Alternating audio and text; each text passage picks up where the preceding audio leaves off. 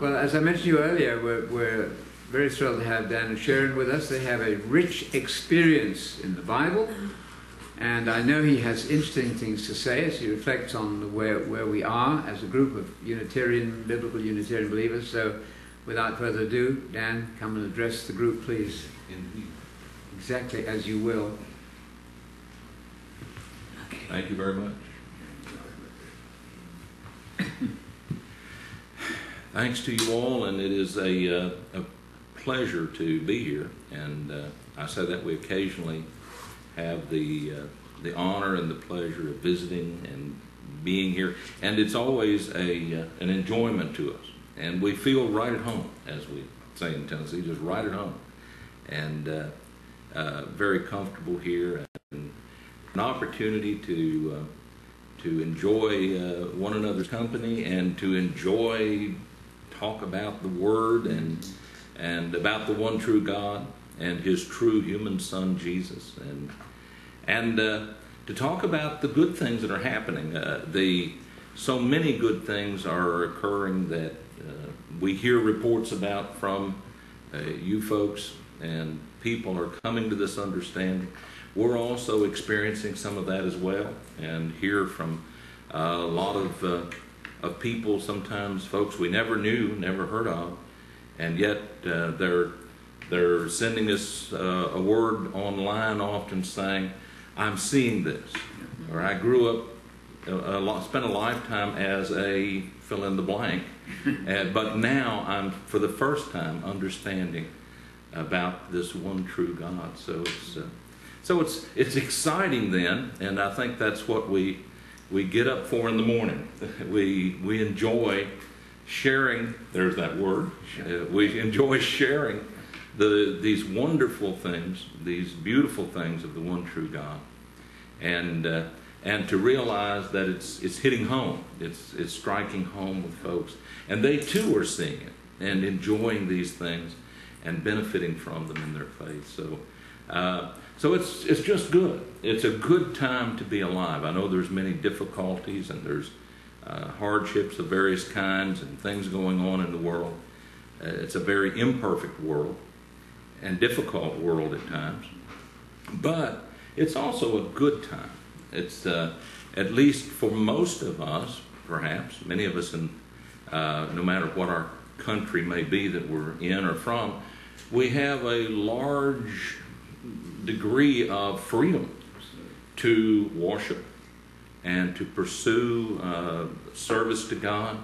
And most of us, they won't interfere with us in that. We don't have to worry so much about the knock on the door and the inquisitors and all of that sort of thing so much. That doesn't mean that they out there will not come against you at times, and they do. But the degree of freedom we have is wonderful, and that to me makes it an excellent time to be alive. It's a happy time. And I think sometimes about, you're studying the book of Daniel, and that's wonderful. But I think sometimes, and you may have recently discussed it, but these fellows, Daniel and his three comrades there, and I'm sure there were many, many others, but these are folks that lost their home and were taken into a foreign land, and they then were in service to a foreign king, as it were, and it was an unhappy time for them in so many ways. I'm certain they all lost family, they lost others, and they went through so much. Yeah. Changed their names, gave them names. Yeah, and gave them new identities, as it were. Yeah. It's terrible. Yeah. And yet, I think about how God was with those fellows, and how that God stood with Daniel, and how God stood with those three Hebrew children, as we say, and that God worked and blessed them wonderfully. And sometimes I think it wouldn't be wrong to get up some mornings and feel like we're a little bit in that world. We're not really quite there in this wonderful kingdom that's coming. We're still in this world, and we have to wrestle with our current station in life, our current circumstances, and So, but then I remember them. I remember Daniel and those fellows, and I think, wow, God was with them in spite of the difficulties, in spite of the harshness of their circumstances. And I figured my circumstances are not as bad as theirs were. So I figure if God could get them through, and He did, then He can get me through as well. And so I rejoice at that. And we're largely free to come to this one true God, serve Him from our hearts, do the Shema. Isn't this wonderful? Mm-hmm. And then to be happy and pleased with the true Son of God, the true human Son of God, the Anointed One, and the Christ. So I'm just happy. I'm very very pleased and happy about all of that. I think it's wonderful to me to see you folks and to see you meeting here, and there are others, but I think, and some of you that are out there in internet land, as it were, who are participating in this, and I encourage you to meet together. If you can't physically be here, then by all means do what you're doing. Tune in, check in, because we really do need one another. And that's so important. I don't think God really intends for us to go it alone. He wants His people to be together, to hang together, to work together, to share their mutual faith and bear one another up. And so I think what you're doing is so wonderful and so important. And I think the fact that you're doing it in pursuit of truth, in pursuit and upholding this understanding about the one true God is a marvelous, wonderful, amazing, and important. I think sometimes we must remember that what we're doing is important. It's important to God, and it's important to the Christ, the Messiah. I think one of my favorite verses earlier on in my life, when I was a young fellow, came to be 1 John 1 and 7. And John has just been talking about that God is light, and in Him dwells no darkness at all, and how wonderful that is. And I suppose then that we probably usually can't say that there is no darkness ever in us, but the goal would be to be like Him and to be filled with that light, His light. But I thought about in verse 7, John says this. He says, if we walk in the light, so there's a conditional. It's important, if we walk in the light. So John's not talking about if you don't want to walk in the light. He's talking about those who will. And he says, if we walk in the light as He, and he's talking about God there, the Father, as He is in the light, then, and notice these next words, then we have fellowship with one another. So I think that's illuminating to me. I think, wow, my dad, who is deceased, but he came to see so many wonderful things, and he said, he said, fellowship really isn't just a choice we get to make. He said, the fellowship that we hold is laid out for us. The terms of it are laid out for us. And he said, even in that very verse, if we walk in light, like God is in light, then we have fellowship with one another. So I know it's kind of difficult to people to walk together if they're not in agreement. But the key, it would seem, for the Christians of the New Testament was walk in light as God is in light, and then we have fellowship one with another. And fellowship that means something. Fellowship that's important. So the true fellowship, the fellowship that God would have us to maintain, is with others who are walking in light. And mind you, if folks are coming along and walking along the way in light, and they're doing what they can see and learn, and as God shines light in their pathway, they walk there. That's a wonderful, amazing thing. But if people are not going to walk in light, it's very difficult then to have fellowship and freedom of fellowship with people who either sometimes even opposing light. That's awful. But for those who walk in the light, and I think that becomes a lifelong experience. I think the Greek word there, I think, is peripateo, walking around, if you will, in a way. Those who walk in light, go about their lives, go about their business, their activities, their worship in light, then they're going to have fellowship with one another as they do that. So it's very difficult then not to. Here's what I've learned, though. Walking in light, I think, is a progression. God will shine light in our path. We know Psalm 119 and 105, where that the psalmist says, your word is a lamp to my feet and a light to my path. So the word of God is pictured as light. And I think that carries well. God is light. In him is no darkness. The words he speaks then, you can equate that to light for our paths. And I think the psalmist did all he knew and could do in Psalm 119 and 105, and he was happy about all of that.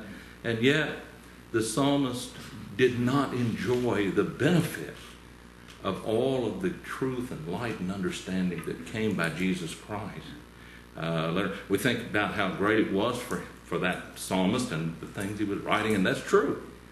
But I think perhaps he would trade places to be able to have a chance to be where we're at. Back there, many times, they were just straining to look at the things we now see quite clearly. And so that's wonderful. But walking in light is a progression, and it's important. I think you need to be in a forward motion regarding this business of walking in light, not looking back. There's no place for looking. For everybody who's moving forward in light and understanding, then we can fellowship, we can gain ground together, and so it is. But the person who won't walk in light, or like I say, even fights against light, my goodness, what would that be?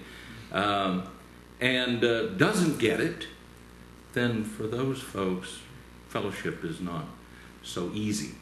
It's easy for light to fellowship with light, but not for light to fellowship with darkness. It seems like a point that Paul was bringing out. What fellowship does light have with darkness? Not really. So my dad was right. Keep ourselves from the world, yes, away from everybody. Yeah. Well, there you go. We can't do that either. Not in that sense. That's right. We're supposed to let our light shine in the world. That's right. And we're to be lights to the world by holding forth this word of light. So I like it a lot. But anyway, as life has gone along for me, I've realized two things then. Walking in understanding as God shines light in our paths is wonderful. And I think the second thing is fellowship with others who are doing that same thing is very wonderful, valuable, and important.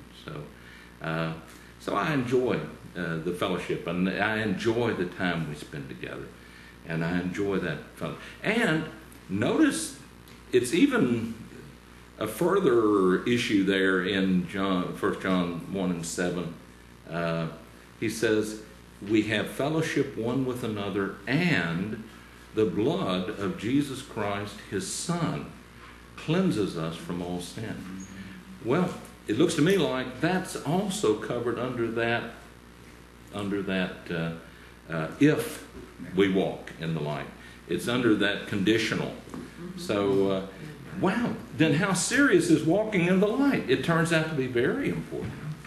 And when we see people who are saying, oh, why does that matter? Or what do you know, that's no big deal. That's really not so. I think, I've always thought, you know, if God shined a lot of light, thankfully, on my pathway since those early years, when I first began thinking about this passage. But God shined a lot of light. I've always wanted to walk in whatever light, true light, He brings to me. Not imaginary light, that doesn't help anything. But real light, true light, by His Word.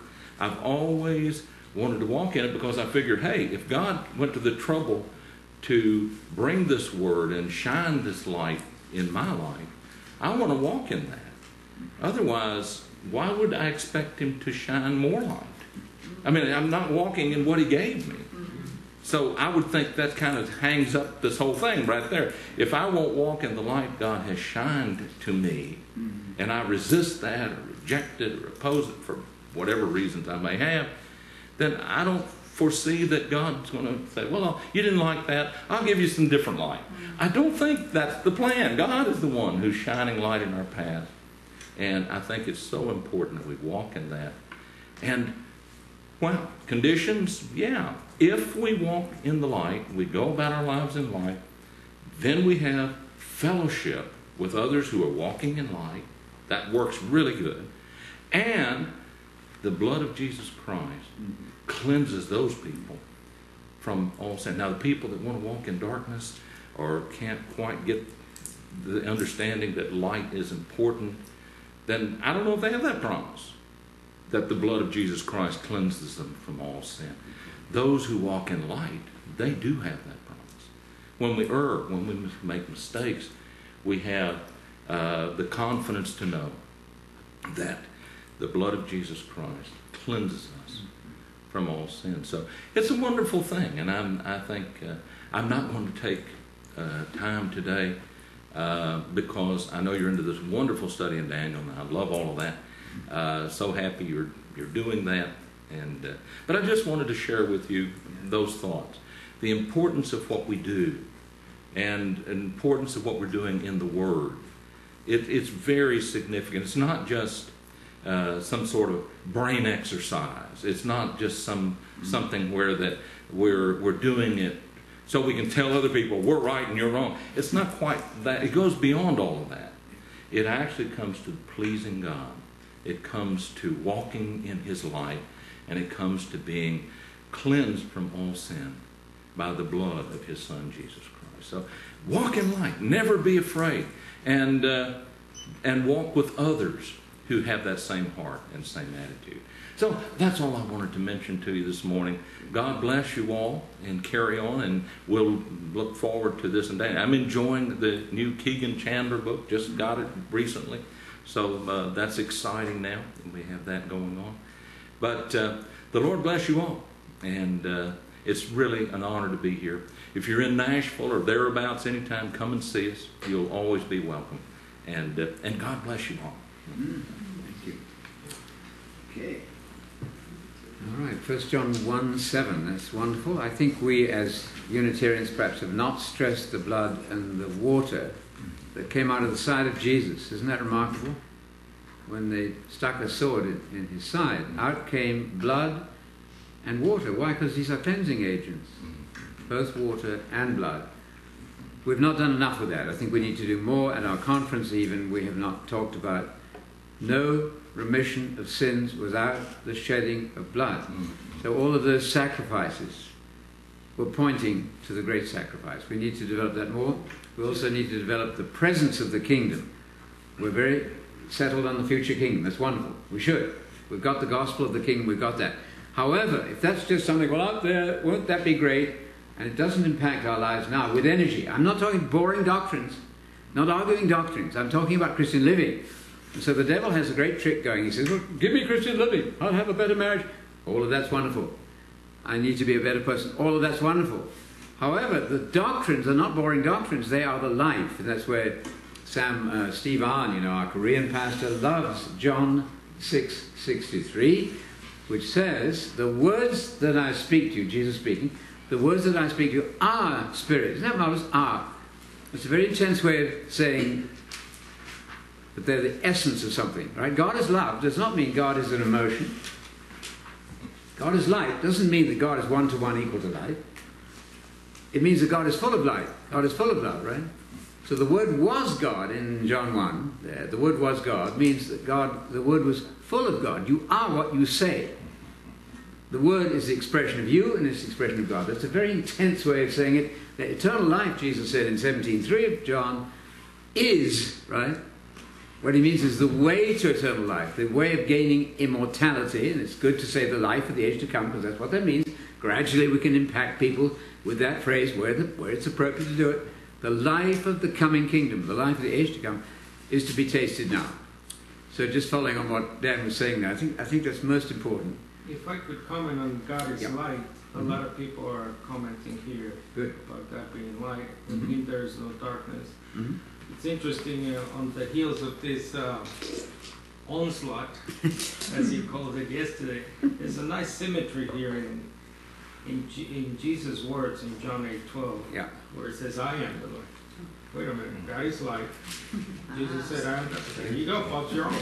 There you go. But then in Matthew 5:14, as you know, you, are the light, Jesus says, are the light. And does this, again, we come back to the fellowship, Pastor Dan, about the oneness that there is with the church, with all of us, or there should be, of one mind, one spirit. We are the light, Jesus is the light, God is the light.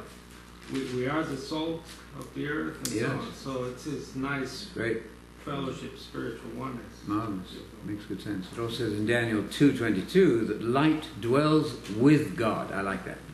The Word was with God. Somebody tossed out a mistranslation yesterday. Said, the Word was face to face with God. It doesn't say that. It's not a person with another person. That was tossed out. No, light dwells with God. The Word dwells with God. You are what you think. You are what you say. I love that. So those are emphases we need to make constantly. I love the equation that verse 7 presents to us. If, then. And you have that repeated, that if-then sequence in 8, 9, and 10. And it reminds me how very often the scriptures are conditional. Yes, absolutely. Wow, yeah. If we claim to be sinless, if we confess our sins, if we claim we have not sinned, let our if say. That's very, very good. That makes the once saved, always saved, what Sean Fittick called OSAS, an absolute falsehood. A complete falsehood. Put up your hand to get saved. Wouldn't matter if you robbed a bank every day of the week for the rest of your life. You still get to know. Still go to heaven. It's false. Paul says, if we remain in the, or Jesus said, if we remain in the truth, then we're doing well. And if we can go to the end of the line in the parable of the sower, I mean, these are fundamental, systematic mistakes in the system out there. So we need to correct. They got this idea that God has to. Yeah. Right?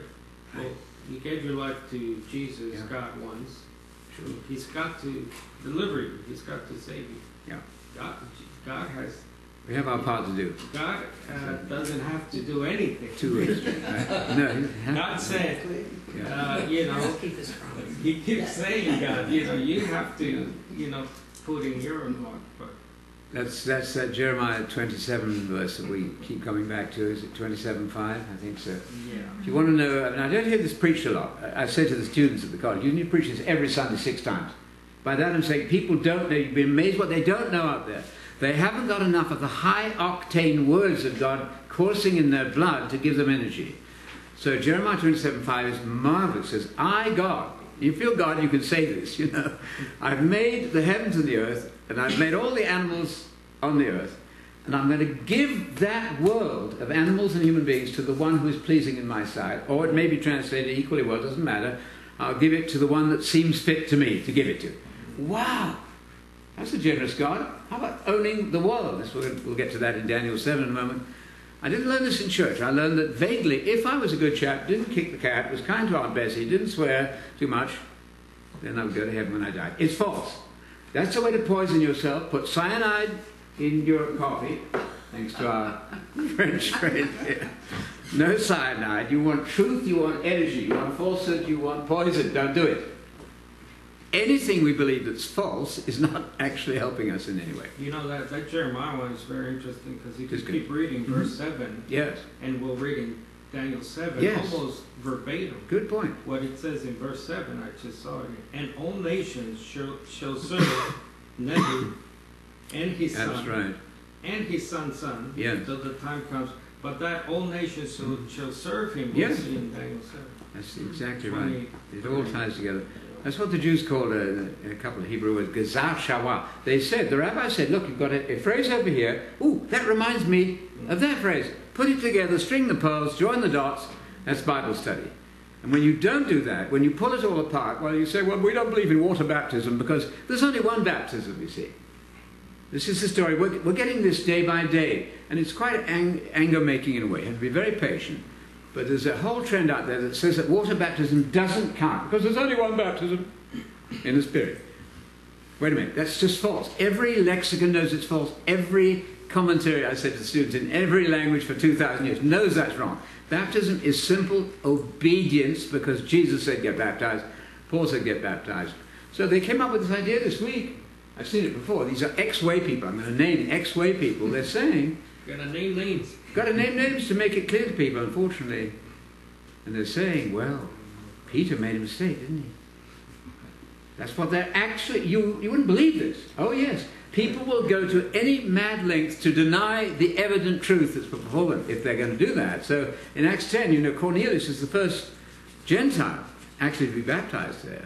Among the first ones. Some in Acts 8 too, the Samaritans were Gentiles too, but Cornelius, that marvelous story of how God guided them all, affected their lives in such a dramatic way. And Peter then finally said, who can prevent water? You hear that word water? Let's argue about the word water. Let's not. Who can prevent water so that I can baptize them? That's baptism in water. It is. And then in chapter 11, when they had been baptized in water, Peter said, and then I remembered that John the Baptist said something about, well, I'm baptizing in water, but Jesus is going to baptize in the Spirit. So, whoops, I made a mistake. That is Bible study at its worst. Alas, these are Unitarian friends of ours. Let's not tear the faith apart at an easy level like that. That's just wrong. Just comments. What do we got? Yeah, well, we have Yeah. two things. I mean, there's several things here, but this one, and then there's another one. Okay. Okay. But this is about the light. It says, this Yes. is from L.G. Douglas. Mm-hmm. Lance, he'll become. That's the Lance. Lance is in Canton, north of Atlanta. Good. Yeah. Wonderful. He says, may my eyes be open to the narrow path that God lights before me. Yes. And my ears open to hear the teachings of Yes. God's word, Yes. filling me with wisdom to turn from the shadows. Very good. Yes, good. Wow. That's wonderful. Yeah, no, that's well put. He has a ministry, I think, with that natural gift of language. Then that could be used. That'd be wonderful.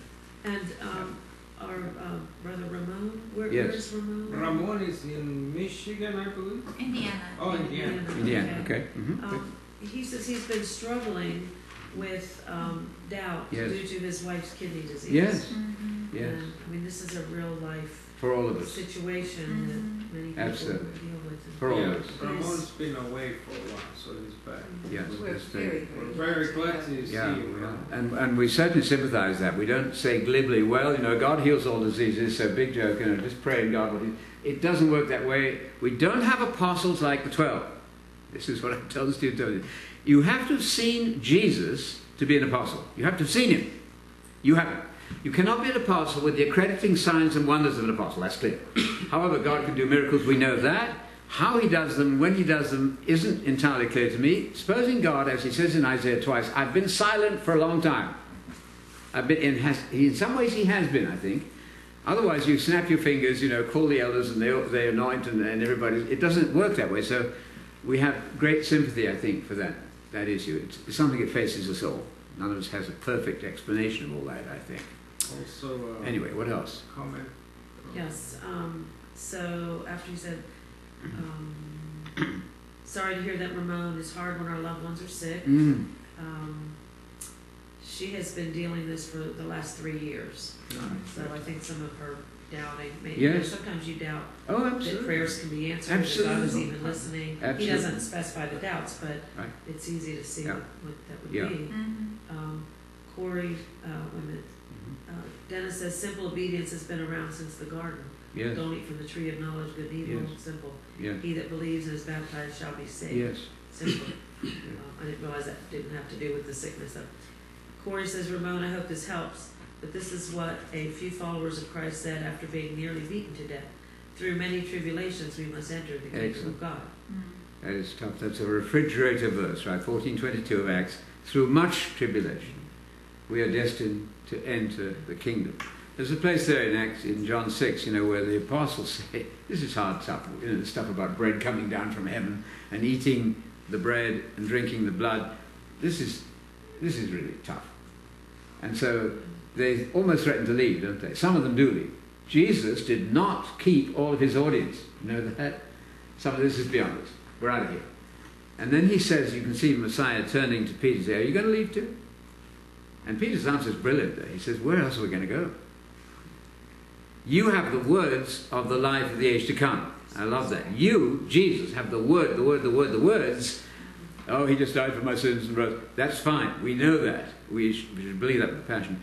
But the teachings of Messiah, if you read the 12th chapter of John, at the end of the public ministry of John, should be read very often, the 12th chapter, verse 44 and onwards, he raises his voice. We had a man come and preach to us one Sunday who went through all the passages where Jesus actually shouted, but he left this one out. It's kind of interesting. He happened to leave this one out, but in John 12:44 following, he shouts, presumably pulling out all the stops, right? Underlining in red, refrigerator verses and all that stuff. He says, if you don't listen to what I'm saying, you're dead, effectively.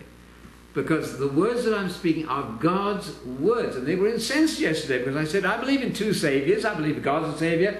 I believe that Jesus is a savior too, at different levels. One of them is God and one's the human savior.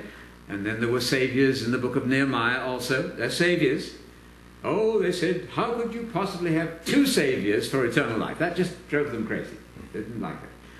So anyway, it's the words of Jesus, isn't it? You're aware of the text, the most threatening text of all. Probably not a refrigerator text, like you don't put God is a consuming fire on your fridge, mostly.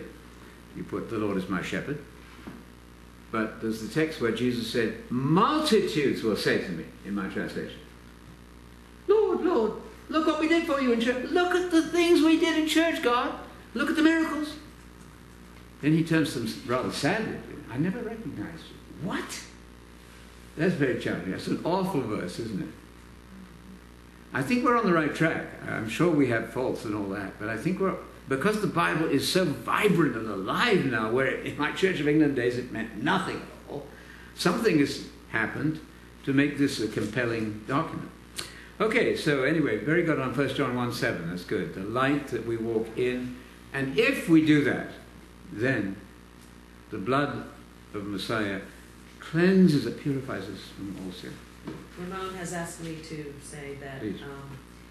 he said that he wrote to you. I lost wherever it is, but he said he wrote to you this week. He did. And that you responded with love and truths. Oh, good. And Well, says, yeah. please, thank you. Well, no, that's very sweet. I mean, I wanted him to know he's not alone. We all of us say, oh God, where are you? Don't we? David said that. You know that about 70% of the Psalms are David complaining to God. They are. They're called Psalms of Lament. Oh my God, this is awful. Where are you? Help me. I'm lost, So you're not alone to feel. We all feel that. He's in some church maybe that is telling him that Yes. if you don't have enough faith, That's right. in other words, if you're not healed, Right. it's because you don't have That's enough right. faith. Pentecostal. That's not good. That's an extreme form of Pentecostalism. Right. Yeah. Then you're sick and depressed. Right? Okay, you're not healed, you're ill. Well, what Where's your about- faith? You have no faith, so you're sick. I mean, the Apostle Paul, we know he had some He issue, some Whatever, health his issue eyes that or something. did not get healed. Thorn in Right. his side. he Right. told her. Yeah, that did not get healed. Pray to Jesus, but Jesus said, no, my grace is enough Yep. for you. I know. That is tough. Nobody's suggesting the Bible is an easy book. It's not. It's for the tough. Because if you're going to rule the world, I mean, Americans in particular, I say this as a green card person, I don't get to vote in this marvelous thing you're doing right now. I don't have to vote, I don't get to vote.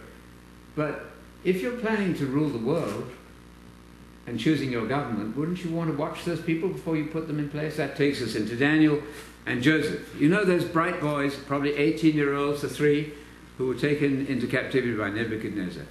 That Nebuchadnezzar was a smart guy. He was also so arrogant that he had to be put down, and that's a great lesson for all of us. Do not be arrogant, especially when you're young. Don't do it, because justice is going to strike. But here, Nebuchadnezzar could see those three men were brilliant people. So he gave them the best education, right? They were learned in all the Chaldean literature, trained them up. And guess what? Daniel became what? The third ruler over the province of Babylon. Those Jews were brilliant people. Jesus was a brilliant person. Is it for no good reason that God entrusted the oracles of God to the Jews? Salvation is of the Jews, I was telling you. Jesus was a Jew. Oh no, lady said no, he was a Judean. He wasn't a Jew. That's what we got. A Jew. What? Excuse me? Oh, in other words, I don't like what you just said, so I'm going to divert and quibble with some silly thing about the words. Come on, that's just silly. Jesus was a Jew from the tribe of Judah. That's a Jew for me. And so that's very easy. Daniel was a Jewish person, obviously. He was about 90 at the end of the book, by the way. He had a long life. And he was sought after by the government of that time. Joseph likewise. Joseph was almost head of the whole of Egypt. Only in the throne, it says, was he second, right? Why? Because these were brilliant people. And if you get the mind of Jesus, you are actually floating above all the nonsense. Do you realize that? You're in a very strong position after a while. The older you get, the more you're walking in the truth. All of this fighting about doctrines is really quite childish, actually. Just the last word for Ramon. What does Ramon say? You know, Peter, yes. 1 Peter 1, Mm-hmm. he says we're more precious than gold. That's very good. And if you're more precious than gold, yes, you're going to be refined. That's right. That's right. Worse. Yeah. Than gold is refined, because you know, gold you gotta melt it and so on. Yeah. And they says the object is that your faith may be found for praise, glory, and honor. That's right. That's in 1 Peter 1:7. It's a terrific verse. We haven't done enough with that. The precious blood of Christ is more valuable than anything you can imagine.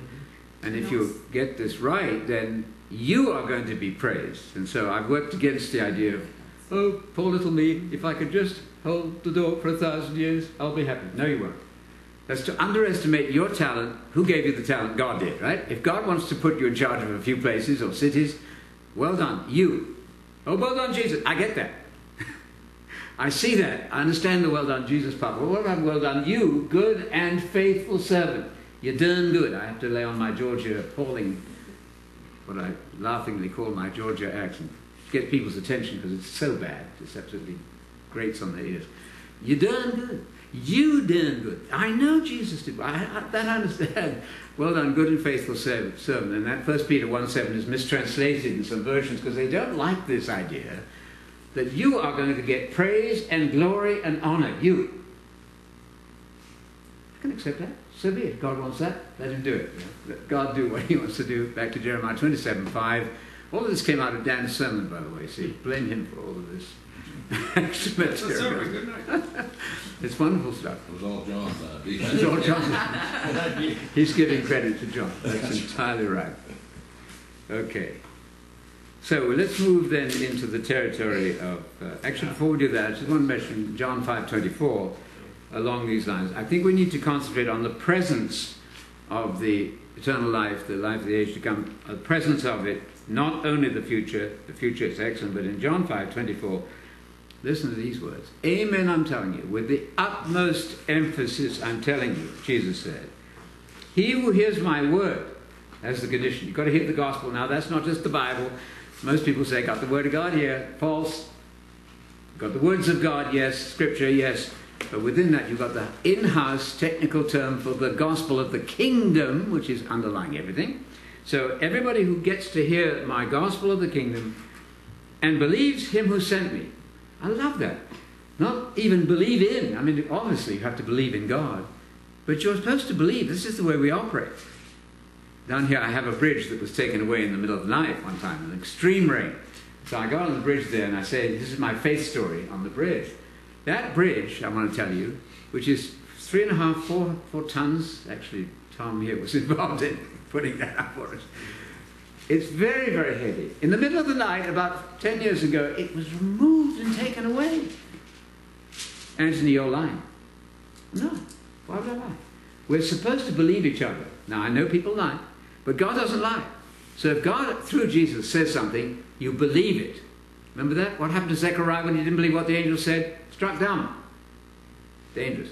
So I love that text, 5:24. He who believes the one who sent me and speaks through me, Jesus is saying there, has, note the present, has the life of the age to come, has eternal life. You haven't got it, but you've got it. Can you handle that? This is a nice paradox. You've got it, but you haven't got it. You've got it as a down payment in terms of spirit, but you ain't seen nothing yet. You get spirit on a massive scale when you are immortalized. You're not immortal now because you can be shot, but you've got the down payment of eternal life in 5:24 and doesn't come into judgment. How about that? You've crossed the sound barrier, right? The death thing is gone. You are potentially immortal now. That should have you very much a happy person, shouldn't it? Despite all the problems. But that's what Jesus clearly said there. He has passed from eternal life and doesn't come into judgment, but has passed out of death into life. It's amazing, isn't it? Okay, enough of that. It all came out of 1 John 1:7 and related topics. Now Daniel 7. We've seen 6 marvelous chapters of Daniel. Jesus loved the book of Daniel. He loved it. So don't ever say anything critical about Daniel because you're criticizing Jesus. And we've seen some of that happen. Alas, Daniel is the prophet Daniel. There's a whole host of scholarship out there which absolutely doesn't believe a word of it. No, Daniel is not a prophet. He just made it up and so on. That is false and poisonous. So Daniel chapter 7, you're going to like this one because it will remind you of the 2nd chapter. And I will tell you flatly, I don't know exactly what these kingdoms are. We can explore it, but in chapter 2, you've got the head, which is gold, and you've got the next one down is what? The silver, and then the bronze, right in chapter 2, just referring back to chapter 2. You've got the bronze, the 3rd one, and then you've got this awful 4th thing, which is the toes, which are iron. This may be a repeat of that. On the other hand, it may not be, and the point there would be that in chapter 7, it says these are 4 kingdoms which are going to arise. Did you see that there? Which verse is that, Sarah, for me? In Daniel 7, these are 4 kingdoms which will arise. Which verse is that? It doesn't fall on it. Sarah will find it for me. She's my verse finder. 17. 17. These great beasts, which are listed when we get to read, this is Daniel chapter 7, verse 17. These great beasts, which are 4 in number, are 4 kings or kingdoms who are going to rise from the earth. Well, what year is he speaking in? Go back to 7:1, the first year of Belshazzar. This is right close to the end of the Babylonian Empire. So it may be, and I say maybe, that these are 4 kingdoms to appear in the Middle East in the end times. That's possible. Maybe they're right there sitting in front of us. I'm not sure, but I'll leave that open. Because that future tense seems to suggest that they are future to the time of the vision, verse 17 being key. These 4 great beasts, 4 number, are 4 kings or kingdoms, empires, who will arise from the earth. So I just throw that out to you. I don't think we have to understand every word of all the prophets. We can still look for more light. Okay, chapter 7, I'll read verse 1, if I may, from the New American Standard Version. Any translation will be fine. And I'll ask Sarah to do verse 2. 7:1 of Daniel.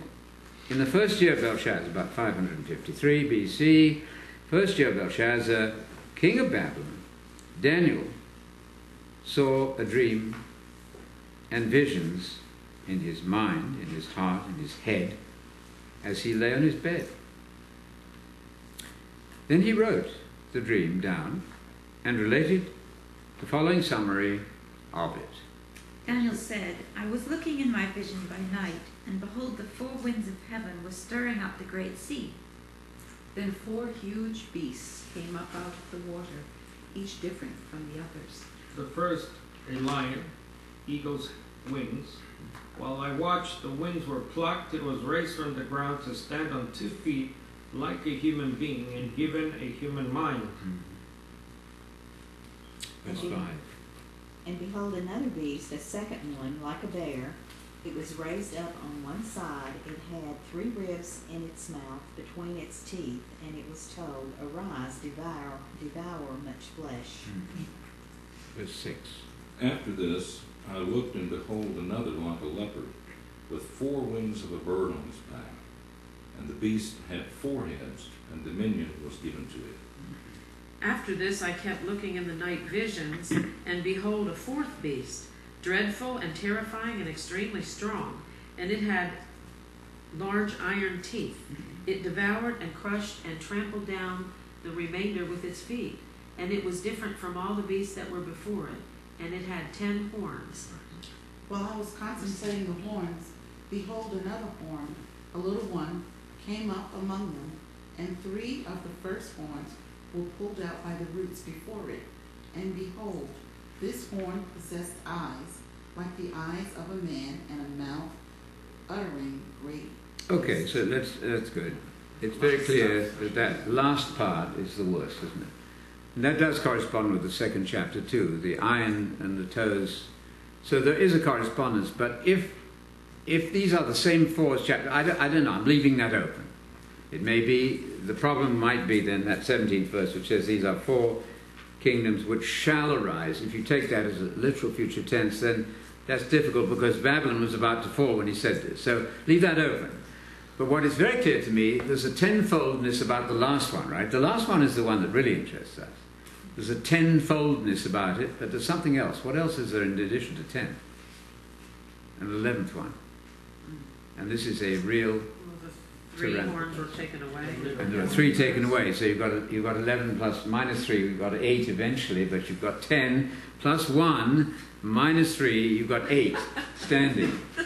That's the end part. This you can my calculator. Yeah. The tenfold is interesting because you all know without turning to it, and in Revelation 17, Jesus comes back and destroys 10 kingdoms. So the book of Revelation, of course, is part of this whole thing. You know this.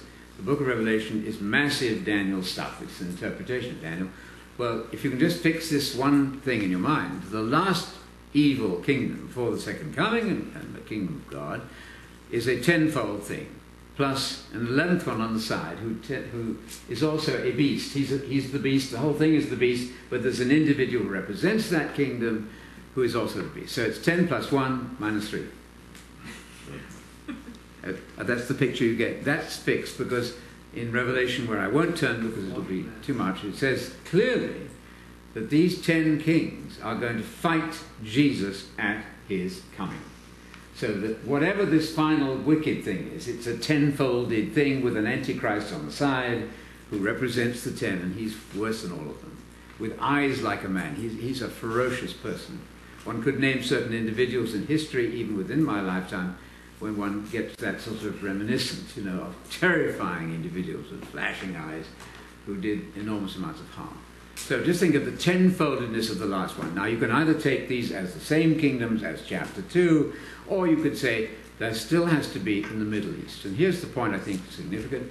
Most prophecy students were taught that Rome was the 4th kingdom. We tend to say that because we look at Rome and we think that's a bad guy. And no doubt there are parallels. You can certainly say that Roman system was very cruel. You can. Whether that's actually exactly what's being talked about is another question, because the scene is Babylon here. Nebuchadnezzar, Medo-Persia, headquarters in Babylon.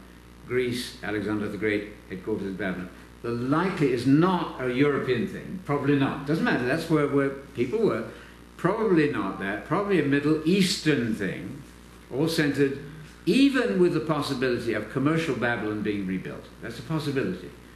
People at Dallas Theological Seminary have written books on this even.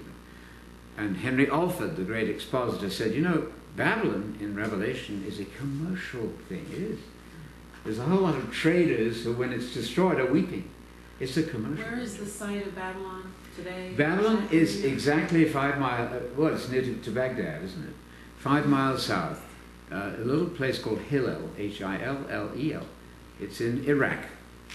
It's in Iraq. And it's a possibility. Jeremiah spends 10 chapters on Babylon, and guess what? All of that's quoted in the book of Revelation. So it depends a lot with what you do with the word Babylon in Revelation, because it's the scene of all those prophecies in Jeremiah.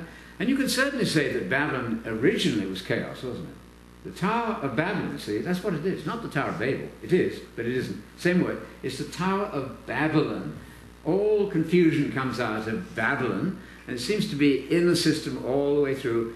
It may culminate and climax in a final political commercial venture. That's possible because of the richness of the oil.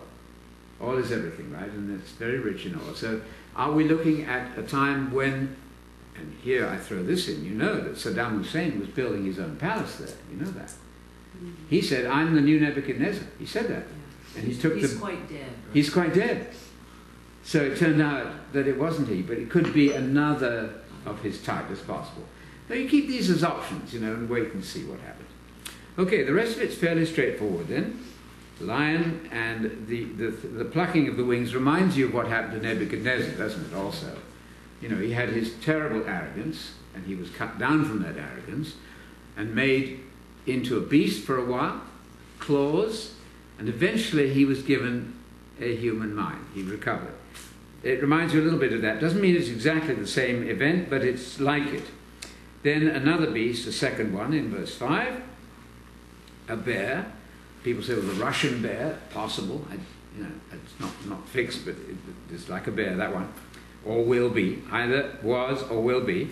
Verse 6, I kept looking, and another one, the third one, like a leopard. Had 4 wings. It has a fourfoldness about it, this penultimate kingdom, the one before the end, and 4 heads, so lots of 4s there. And then I saw this ghastly thing, which shows up in the book of Revelation. And then there's a little horn, and I'm quite sure the little horn in verse 8 here is the same as in chapter 8. You've got a similar little horn. It seems that those 2 little horns are the same Antichrist figure. And there are people who say, well, there's no future Antichrist. The spirit of Antichrist is all there is. That actually, frankly, is wrong. John says, you've heard, this is 1 John 2:18, 1 John 2:18, you've heard that Antichrist is coming. He is here. And then he said, but there are many Antichrists, plural, already. The one doesn't exclude the other. People say, oh, well, it's just the spirit of Antichrist has been around.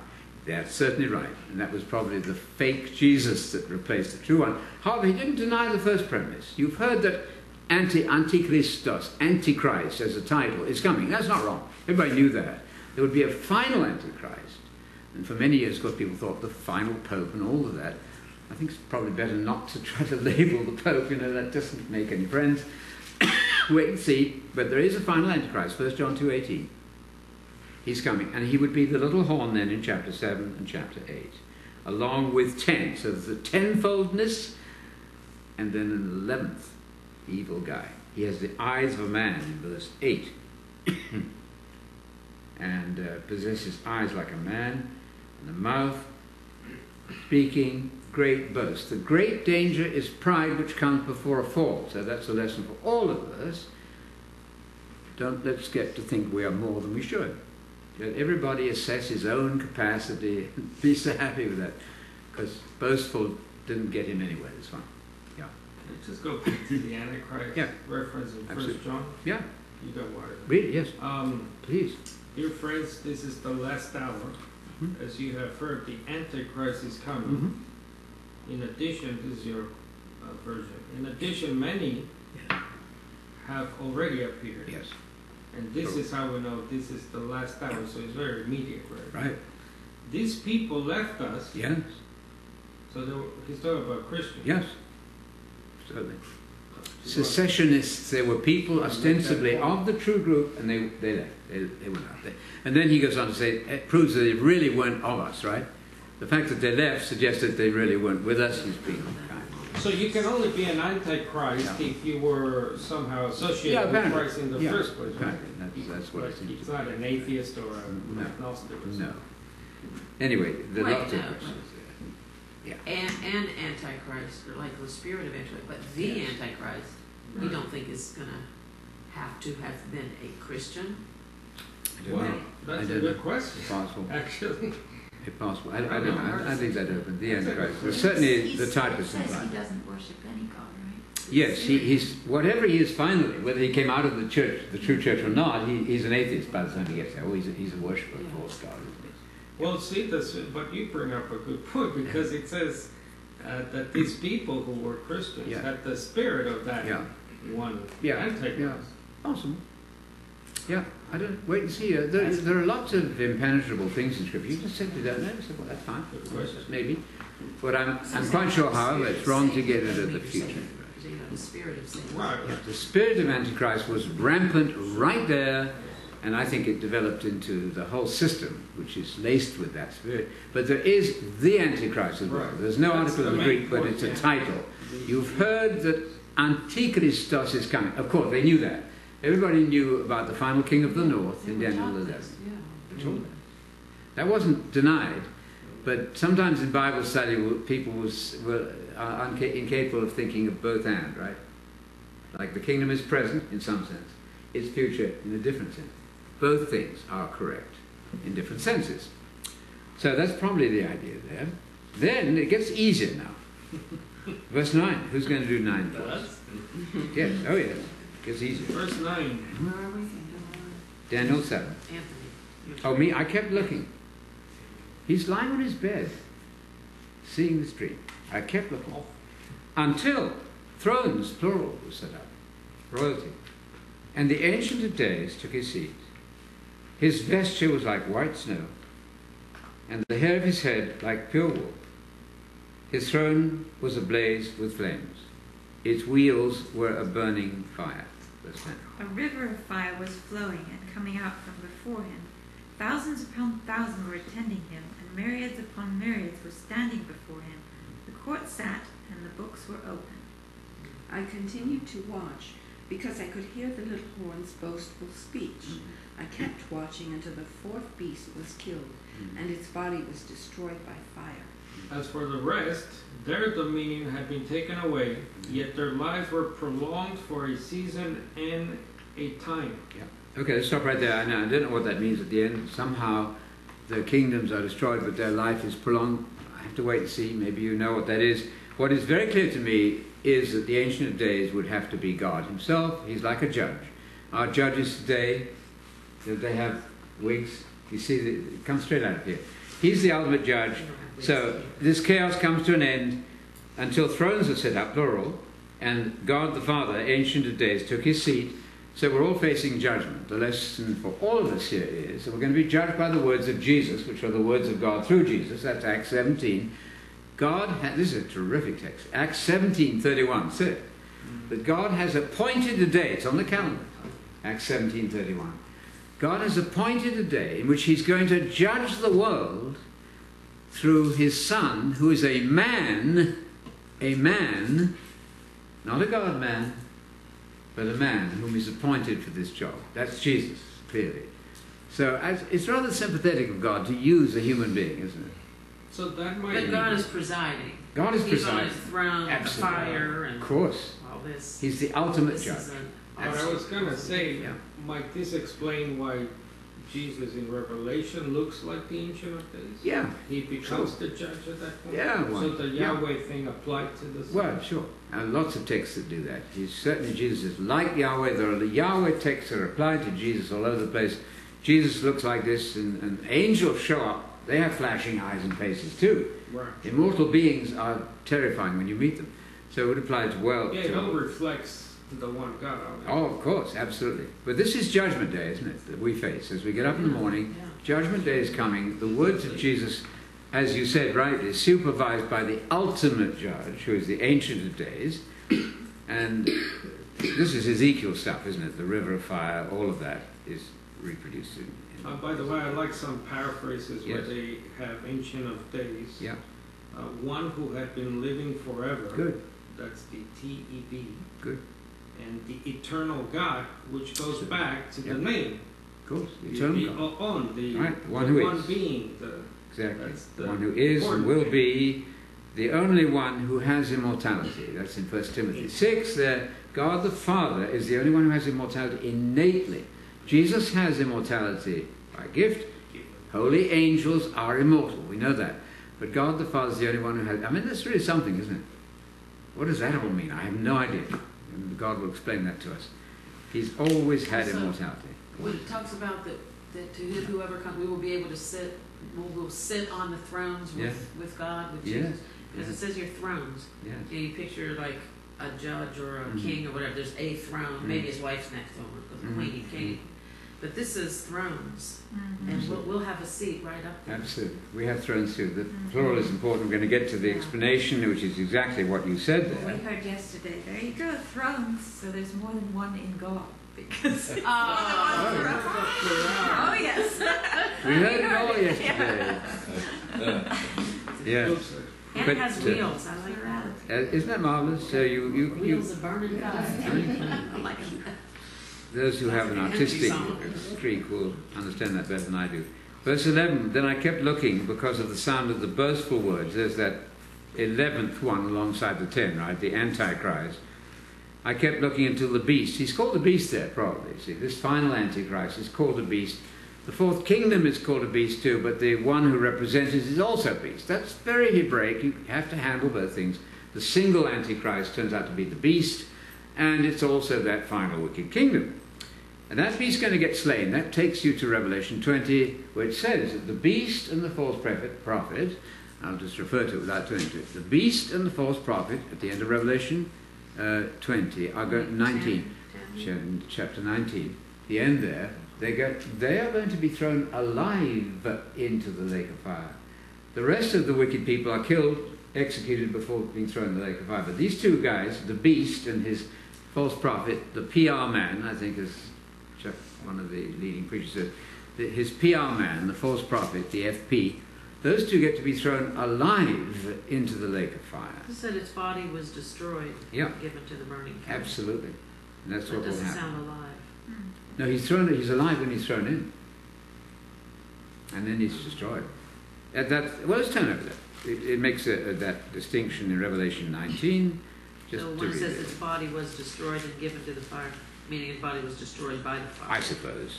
I suppose. That, the distinction. Fire destroys. Yeah, fire is destructive, apparently. 19th of Revelation, which is 19:20. a good place. 19 verse. This was captured with the false prophet. 20. Verse 19 says, I saw the beast and the kings of the earth. Those would be the 10 and the 1, right? The 10 plus the 11. And their armies assembled to make war against the arriving Messiah, sitting on the throne, on the horse. And the beast was seized, and with him the false prophet who performed the signs. He's the miracle-working one who gets an audience for the beast. Performed the signs in his presence by which he deceived those who had received the mark of the beast, those who worshipped his image. And these two, that's to say these two individuals, the beast and the false prophet, were thrown alive. In Luke it says that the wicked will be executed. Bring them here and execute them in my presence. And then they could be thrown into a lake of fire, the trash place, But these two are specially punished. Anyway, there it is. And then comes the kingdom, and all of that is going to be getting very easy for you now after we get through this awful stuff. Verse 11, I kept looking, the sound of the boastful one, he gets slain. That's what we just looked at. As for the rest of the beasts, the ones who perhaps still are arising in the Middle East, that's the scene, they're in process whenever, no chronology known to me at all, their dominion is taken away, but they're given an extension of life. What that means, I don't know. Somehow, if they repent, some of them are allowed to survive, maybe into the kingdom time. It's possible. I have to wait and see. But now it gets to be much easier, if any of this has been puzzling. Who has verse 13? I saw in the night visions, and behold, with the clouds of heaven there came one like a son of man, and he came to the Ancient of Days, and was presented before him. Yes. 14. And to him was given dominion and glory and a kingdom, that all peoples, nations, and languages should serve him. Yes. His dominion is an everlasting dominion that shall not pass away, and his kingdom one that shall not be destroyed. And there you will say, hallelujah. I get it. Now it's beginning to make sense to me, right? The end of the story is where you sometimes go when you read books, right? How does it turn out? It turns out that the saints get the kingdom, and the Son of Man is clearly Jesus and those who go with him. And as we mentioned yesterday, 84 times in the Gospels, Jesus says, I am the Son of Man. I'm the human being. So the Bible, you tell your friends, is all about God and man, not about God and God, much less about God and God and God. It's about God and the amazing thing that God can do with a sinless human being. That's fun, isn't it? If God wants to do that, he creates this amazing person, Adam, who failed dismally. Then he says, okay, let's do type 2, Mark 2, right? It's Jesus, sinless son. If he's not human, the whole story is pointless. Got a question here? Yes. What have we got? Is Daniel 7:13-14 describing the same scene in heaven as Revelation 5:8-9? I would think so, yes. Well, this is at the second coming. In Revelation 5, 4 and 5 is actually not the second coming. We're just looking at the glory of God as he is now, and the glory of Messiah sitting at the right hand, so that's current. This here is looking to the time when the dominion is given fully to Jesus. All What people. about Jeremiah 30:21? What does that say? I don't know. Okay. While somebody looks that up, please. Jeremiah 30:21. Yeah. The beast, if the beasts come out of the sea at the same time Yeah. and exist together, Yeah. how can they be the same as in Daniel 2? I don't think, and that's the point I raised, it's probably in chapter 7 they come out at the same time, therefore they couldn't be the same as chapter 2, if that's right. So chapter 2 would be more of a sequence, and chapter 7, and that one, would be 4 kingdoms existing contemporaneously in the Middle East. That's entirely possible. Jeremiah 30.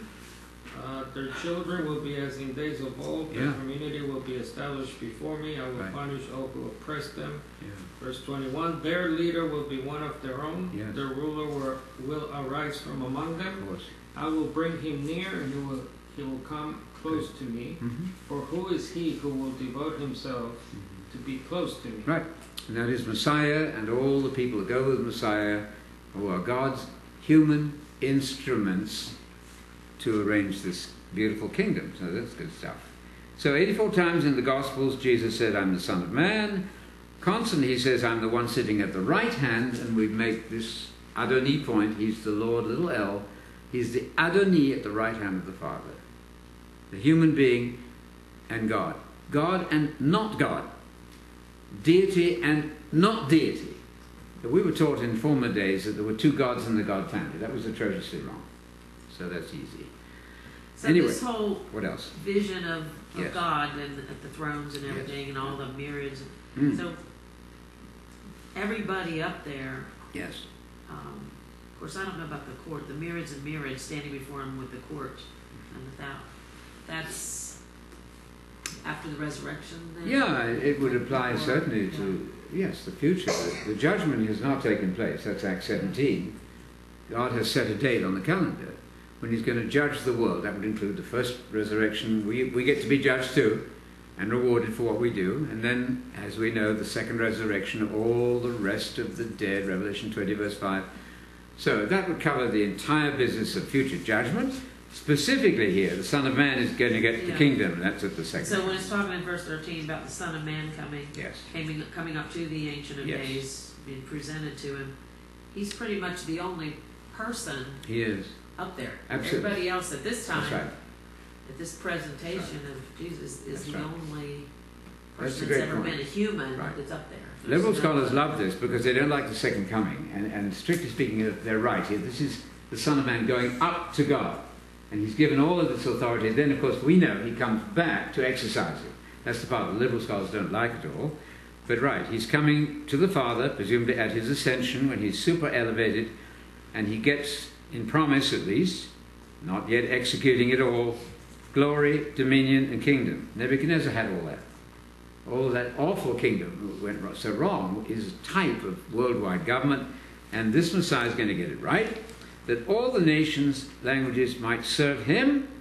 His dominion is an everlasting dominion, will not pass away, in his kingdom. This is the gospel of the kingdom. Everybody knew that. When Jesus came into Galilee saying, wake up, the kingdom of God is coming, they knew what that was. It meant this scene. They knew that. It's like you know what the Constitution is.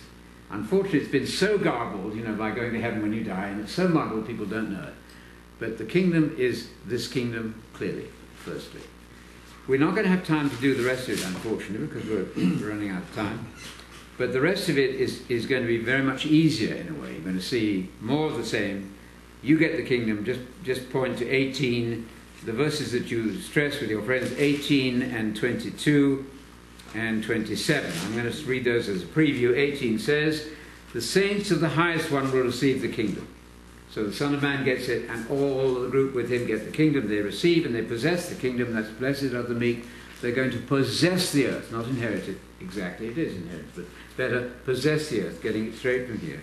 Then in 22, until the Ancient of Days came and judgment was passed in favor of the saints. God says, you're the ones who are going to rule the world, and saints of the highest one. And the time arrived. I like that. It isn't timeless, spaceless nonsense, you see. Plato loves that. The time comes, on your clock, on your calendar, the time actually comes when the saints took possession. That's Matthew 5:5, blessed are the meek, they're going to possess the kingdom. And the devil has done away with much of that by saying, no, the real objective is when you die, you go off to heaven and play harp on a pink cloud. I've destroyed the story. You're the ones that get the story going, right? You do the narrative, to use the Fox News image. You get the narrative. The saints took possession. You're not possessing the kingdom now. Paul says, don't imagine you're ruling the world now. Don't imagine it. You're not. Paul says, I don't even have a place to stay. I'm beaten around and I'm kicked from pillar to post. Nobody likes me.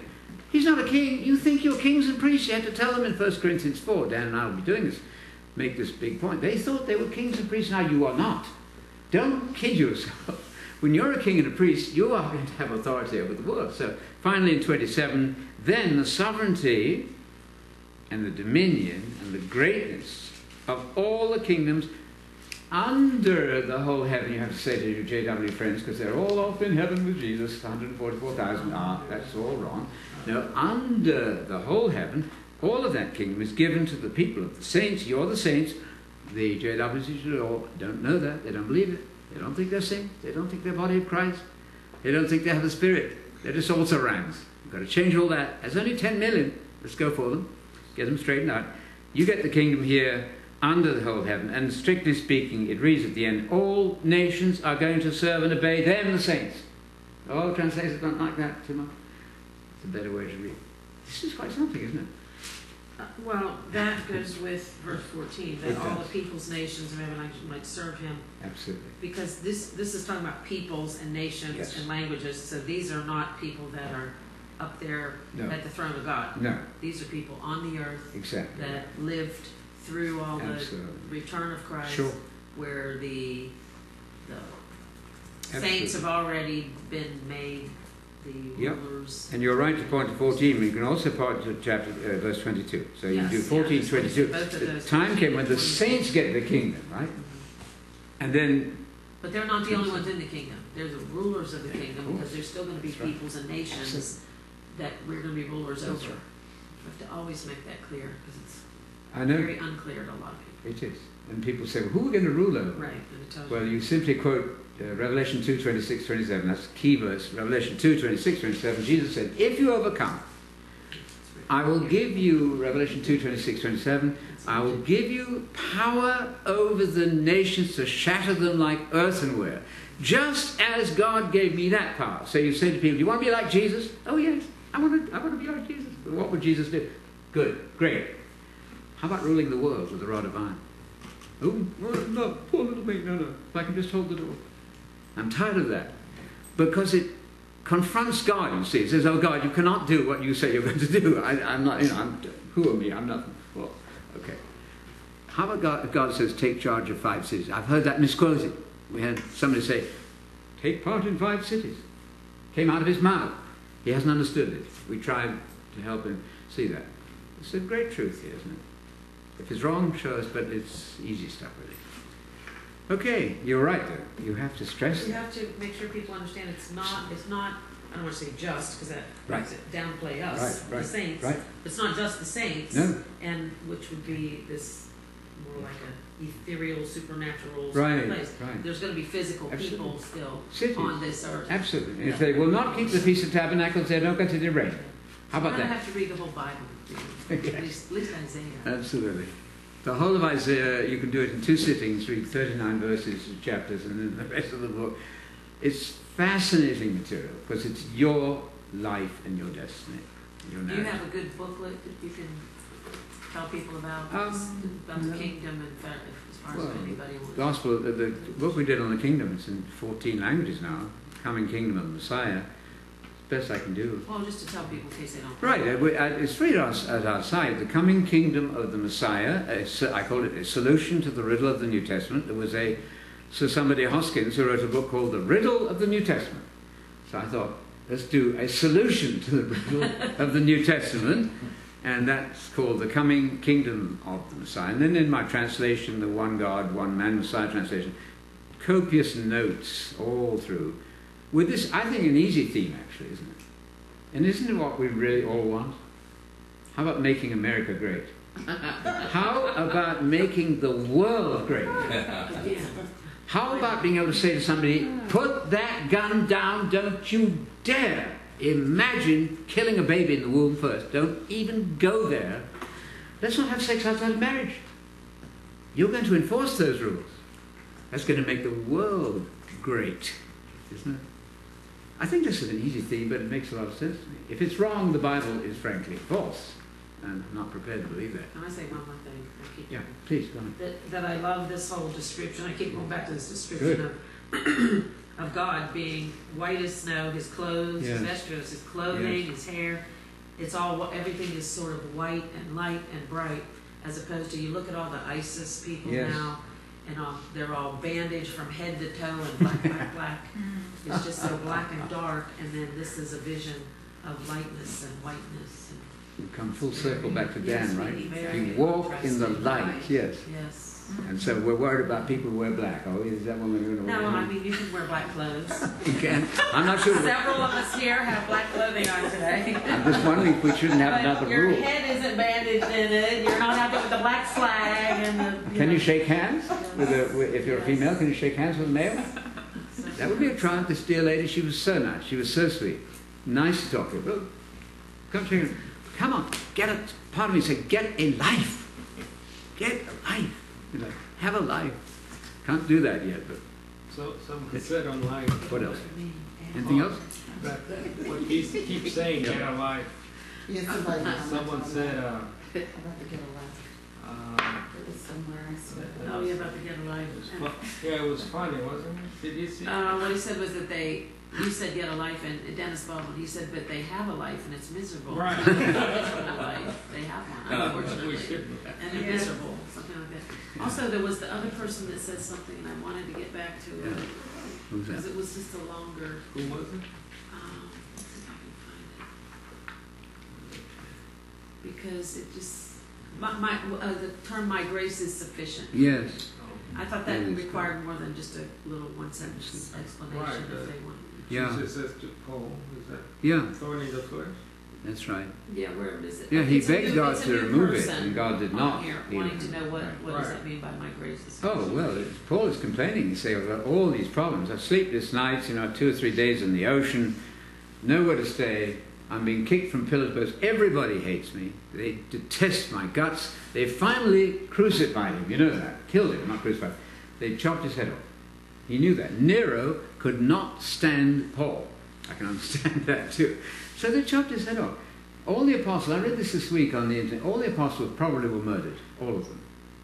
One of them upside down. Was it James? Peter, there's one that wasn't. John John not. John was banished probably to Patmos. He died of old age, ostensibly. Peter was crucified upside down. How would you like that? Isaiah was cut in half with a sword. The tradition is that Manasseh, the evil king, sawed him in half. So the reward for that is you're going to get your time of success, and that's what we're reading about there. Actually, it's a marvelous drama, isn't it? Isn't that a marvelous drama? Just to quote I pleaded with the Lord 3 times. There you go. We assume it's the Lord Jesus. Yes. To get rid of his problem, whatever, the thorn in the flesh. Verse 9, but he told me, my grace is all you will need, for my power is effective in weakness. Isn't that great? Okay, that's good. That's one prayer. The Lord Jesus, Lord God, it doesn't matter. He's talking to God, So to what Jesus. does my all grace of is all you need? My grace is sufficient for you. I will not test you beyond what you can take. My grace is enough. And he probably had an eyesight problem, because he said in Galatians, you loved me so much when I visited you, if you could have done it, you'd have plucked out your eyes and given me, because he couldn't read well, perhaps. Whatever that was. We'll find out. There's so many questions at the Messianic banquet, when you get to sit opposite Paul, he says, by the way, what did you mean when you said that? Hope it's not too late. Yeah. Okay. You have a song for us? Ramon says, thanks everyone. Sometimes doubt comes in because of what we hear in church. Oh, yeah. Have more faith and God will do it. Yes, and as